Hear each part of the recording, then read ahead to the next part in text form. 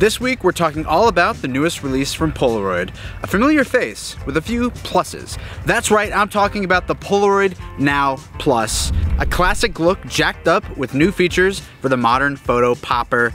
And yes, this is the first intro recorded on federal land. I figured it was a special occasion, may as well. The kind of photography that would become part of the human being. Press a button and have the picture. Welcome to In an Instant. My name is Ben, and today, I really can't believe it, but I'm talking about the second camera the company Polaroid has released in the span of 4 months. That hasn't happened since the year 2004. That's 17 years ago. That's 17 years ago. Okay, well, after absolutely ripping dingers like duochrome, round frame film, and the Herring collab, and of course the Polaroid Go, the mothership has corked another one with the Polaroid Now Plus, the big brother to the Polaroid Now and big daddy to the Polaroid Go. It's a confusing family dynamic. The Now Plus takes the Polaroid Now that came out in 2020 and pimps it out with Bluetooth features that significantly expand what the camera can do. The Now Plus comes as part of a sequence that follows Polaroid's rebrand in 2020. Back when they were named Polaroid Originals, they released the One Step 2 and then the One Step Plus, similar box-type cameras to the Now series, but without some of the newer flourishes. Those came out in 2017 and 2018 respectively, and the Now dropped as the company launched their new, cleaner Polaroid branding. The Now Plus is essentially an upgrade to their base model camera that enables features such as manual shooting, timer controls, aperture priority, remote shutter, counting on your fingers while talking, and much, much more. And those features are controlled via a very sexy, revamped app that we'll get to shortly. And we will be sexualizing the app, and I am sorry about that.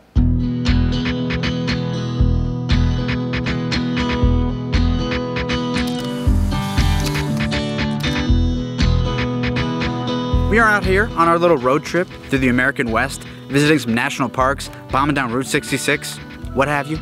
And what better travel companion to bring with me than the Polaroid Now Plus. One of the things I wanted to do on this trip, experimenting with this camera, was figuring out what ways I would love to shoot with this that I don't normally get to do with my S670 and SLR680, which aren't exactly feature-rich cameras. With this having so many Bluetooth features, I was like, I gotta crack into these and figure out what is up with these, and will I have fun with them?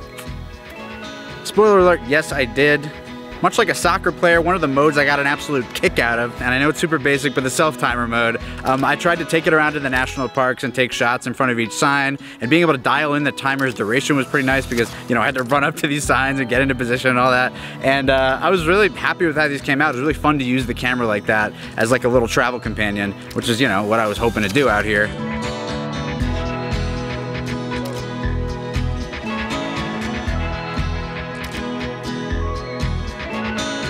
Another feature that really kind of blew me away was tripod mode and manual mode, doing long exposures on this thing at night. That's really something I've never done much of on Polaroid, and it was super fun to experiment with. I used tripod mode for this shot of this car. This shot is like insane. I can't believe how well this came out. I mean, the lighting balance is very challenging. Shows the light meter in the camera is very good, and the app makes very good use of it.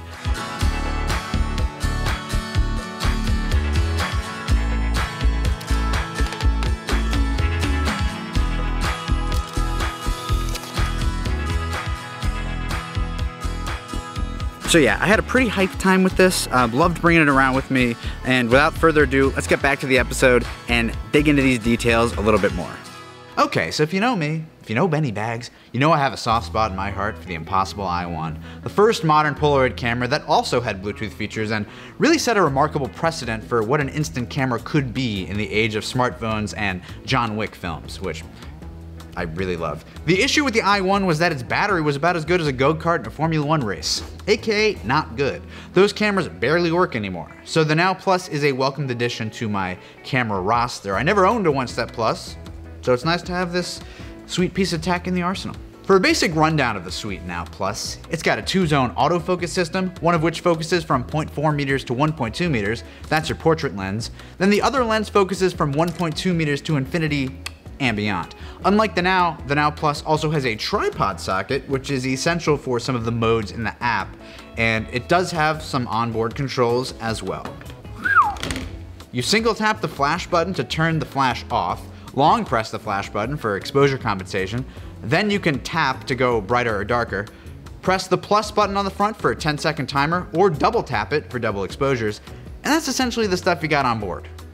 If those controls are like the hors d'oeuvres, your main course can be consumed via the smokin' hot application that has been dipped in tangy barbecue sauce for this camera's release. It connects with the camera very easily. You don't really have to do anything besides open it while the camera's on.